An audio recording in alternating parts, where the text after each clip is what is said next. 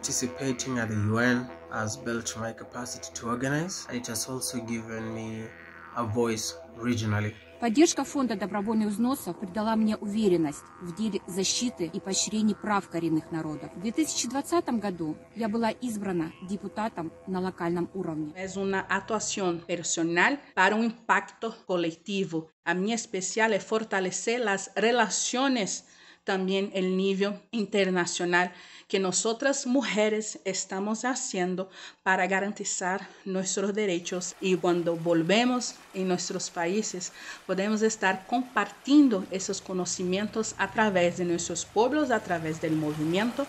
Building a synergy, representing as Indigenous women and Indigenous persons with disabilities. Trying to push our case through to defend our rights in relation to climate change.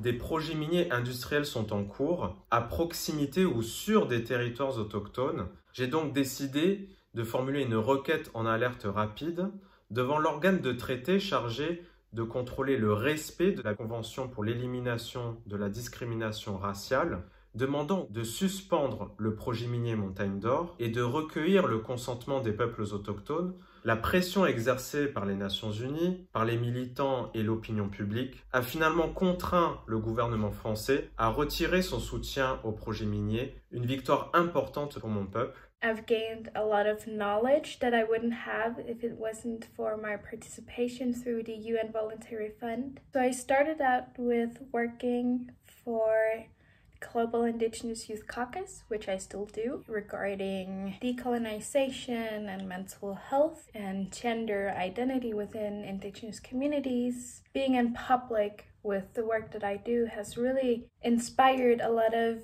Inuit youth in Greenland, starting to fight for their rights and for who they are. Honestly, if it wasn't for my participation at a UN level, I don't think I would have gotten this far this fast. So much power to keep on fighting for my people.